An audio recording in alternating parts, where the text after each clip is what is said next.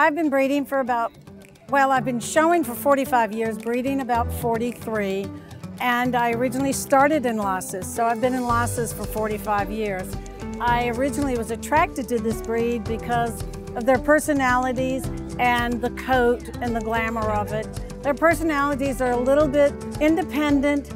They're pretty self-sufficient, but they're loving and regal, so it's just a cool breed. My first Westminster was in 1975 with my very first champion. We didn't win, but it was a great experience, and I've been back many, many times.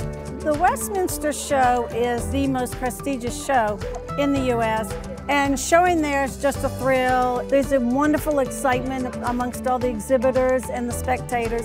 It just makes it a lot of fun.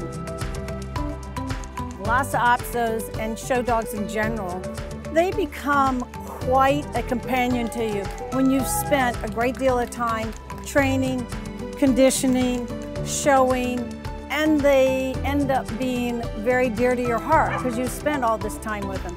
So you develop quite a bond, and there are dogs that will always be the special, special one in your heart, but they're generally the ones that you've shown and specialed.